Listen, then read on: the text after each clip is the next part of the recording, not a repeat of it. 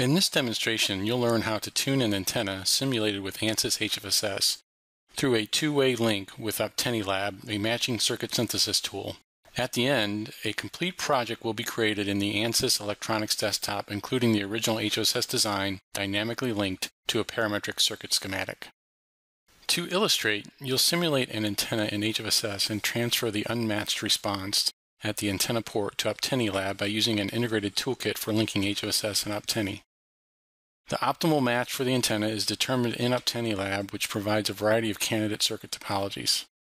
Finally, a selected optimized matching circuit is transferred back to an automatically created circuit schematic in the ANSYS electronics desktop, wherein the original HFSS design of the antenna is dynamically linked as a component. Consider this HFSS model of a broadband T-planar antenna implemented as an integrated antenna on the circuit board of a mobile phone. The antenna is excited with a lump port at its center and with the ground plane of the representative circuit board and the antenna itself assigned as perfect D boundary conditions. Zoom out to see the sphere enclosing the antenna. The sphere, which is a radiation volume for the antenna, is assigned a radiation boundary on its outer surface. In the HFSS design, under Analysis, double-click Setup 1 to open the Solution Setup dialog. For this analysis, the adaptive frequency is defined as 1 GHz. A convergence criteria for the adaptive solution, max delta S, is set to 0.02, with a stopping criteria for maximum number of passes set to 20. To generate a solution across a range of frequencies, an interpolating frequency sweep is defined from 0.1 GHz to 3 GHz, with a step size of 0.02 GHz. Right-click Setup 1 and select Analyze to simulate the antenna. The simulation runs to completion in about 45 seconds, which includes the creation of the automatically adapted and accurate mesh and the interpolating frequency sweep. Open the S11 plot and observe the return loss, which indicates that the antenna is not properly matched near the band of interest around 1 GHz. To invoke the link between HFSS and Optenni Lab, go to the menu item HFSS and select Toolkit, UserLib, and Optenni Lab. This command transfers the simulated S parameters from HFSS to Optenni Lab and automatically launches Optenni Lab in preparation for synthesizing a matching circuit. Inside Optenni Lab, from the menu item Analyze, select Matching Circuit Generation to synthesize matching circuits for LTE bands 14, 20, 5, and 8. On the Frequency tab, select Add Band.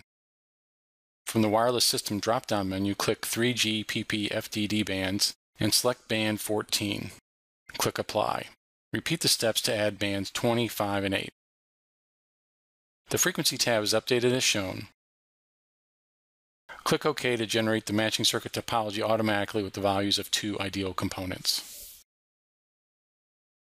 To explore how adding components to the matching network can improve the bandwidth, return loss, and efficiency, set the number of components to 3. Select Analyze, Matching Circuit Generation to open the dialog. Select the Topology tab and increase the number of components to 3. After analysis, multiple topologies will appear under the 3-component folder. In general, the addition of a third component to the matching network improves the minimum efficiency. You can see further improvements to the bandwidth and efficiency of the network by adding a 4th component. Repeat the previous steps for 4 components. Optenni Lab also provides functionality for analyzing the tolerance of the matching network plus antenna system. Right-click the circuit and from the shortcut menu select Tolerance Analysis. Accept the defaults and click OK. The additional lines in the resulting plot display the spread of the system's response as affected by variations in the component values of the matching network. Now, to pass this optimized matching circuit back to the ANSYS electronics desktop and dynamically link it to the original HFSS 3D antenna design, right-click the generated circuit and select the option Transfer Circuit to ANSYS electronics desktop. Observe the resulting plot in the ANSYS electronics desktop. This is a circuit simulation showing the combined response of the synthesized matching network from Optenni Lab and the original response from the HFSS 3D antenna model in HFSS. The optimized matching circuit is built into a new circuit schematic automatically, which is then dynamically linked to the original HFSS design. This concludes this demonstration of the workflow between ANSYS HFSS and Optenni Lab for tuning and matching an antenna.